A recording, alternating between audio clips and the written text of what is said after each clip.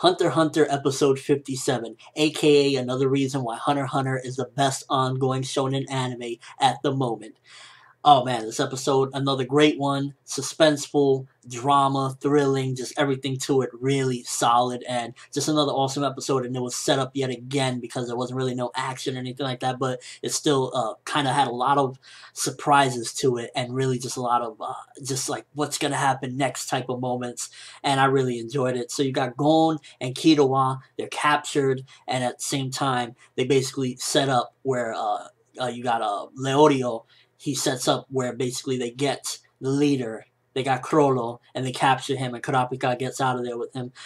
Oh man, finally, first of all, I'm really excited that finally Leorio actually had a big part in, something going down. Like, he actually set it up, and I was laughing my ass up when he was on the phone talking all belligerent and stuff. I was like, oh man, this is hilarious. But it was actually a setup to get the boss out of there so that they could kidnap him and use him. And I thought that was awesome. It was brilliant, and it just really made Leorio more useful than normal, because for a long time, since like I want to say Hunter exams, he hasn't really done much. So to see him actually participate in the capturing of Crollo, I was really excited. Now, Crollo, again, shows that he's a badass. Because even in the most worst situations, he already calculated everything in his mind. He's like, okay, since we got two of their people, they ain't going to do shit. And his heartbeat isn't jumping or anything. He's not worried about getting killed. And I love it. It shows that he's a badass. And it was just really awesome. And we even get to see a little flashback of when the spider first came together and whatnot, and they looked a little bit different. So time definitely took a toll on changing them up, because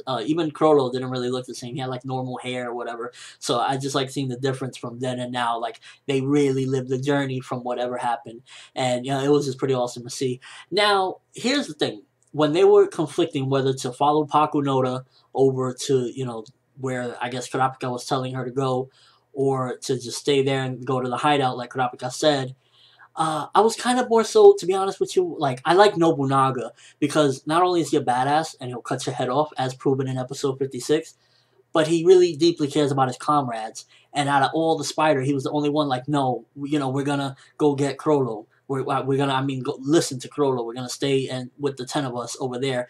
And I really like that. I think that it's really honorable that he truly cares for his comrades, and he's not only just a slasher and killer. I mean, he'll kill you in a heartbeat. We saw that. But he also cares about his comrades, and that's what makes Nobunaga definitely my favorite spider member at the moment. It's him and Crollo. I really like both of them. I think they're just a bomb. And it was kind of messed up that the girl with the vacuum comes and knocks him out. I'm like, seriously? Really? Come on. So, they listening to Crollo's instructions, because he always told them, you think about the bigger picture. You think about the spider. Sometimes the legs are more important than the head of the spider. And, I like that analogy, by the way.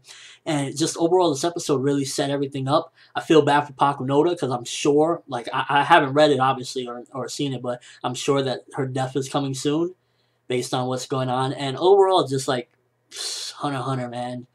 This is right here. I highly recommend it. Again, like, you're not getting this from Naruto at the moment. You're not getting this from One Piece at the moment. You're not getting this from Fairy Tail at the moment. You're not getting this seriousness, action, and it's all in shonen with a dark twist. Also, by the way, want to give props to where it's due. Crollo's voice actor really just has this quiet whisper, yet methodical and awesome voice when he's talking a lot of times in this episode. Really nicely done. Definitely want to give credit where it's due. And just overall, this episode is really solid. I love seeing how Kurapika has things down packed, as far as like calling and saying, let me speak to one of the hostages, and getting the info directly from Killua, so that way they don't trick him. And I want to see what the crew is going to do. The troop, are they going to actually go after Pakunoda, or are they going to just go back to the hideout? It's looking like they're going to go, based off the preview, back to the hideout, but I'm not exactly sure. I want to see what's going to happen with that. I'm guessing, though, judging from the way they were saying that they were going to follow her, but then after the call from Kurapika, I don't know. It's hard to call, but I'm going to say that they're going to probably go to the hideout, because now they have no choice. I don't know. It really just depends, but overall, awesome episode for a setup. It was really, really good and just entertaining and suspenseful and thrilling, and everything about it was top notch. Animation, voice acting. I really love it when the voice acting delivers to a point where it's noticeable. Like, goddamn, they're doing an amazing job. And first of all, Nobunaga's voice actor, the same dude as Toby, he does a phenomenal job as Nobunaga. It's similar sounding because it's obviously the same person, but it's different. It has that feel of like a rugged man, a man that will slice you. He really does a great job.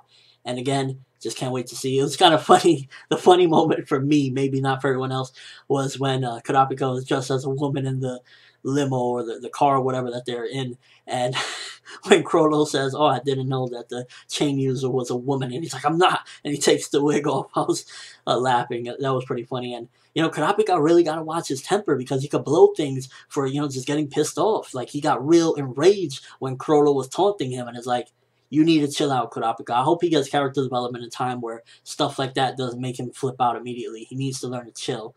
And I want to see that towards the end of the series or, later on down the road, see Kurapika develop and, just calm down a little bit more because he is very tense when it comes to the spiders. And another thing that I want to learn, I hope we get to learn it, was if Crollo was actually the leader during the time when they killed the Kurta clan, Kurapika's clan. I want to learn that as well. I hope it gets explained. Tagashi explains it or whatever. Again, overall, awesome episode. Let me know what you think, though. Were you hype? Is Hunter x Hunter right now really just outclassing everything? I mean, it's unfair in a way because Naruto, One Piece are filler, and the other animes just never really get to that serious level like Hunter x Hunter.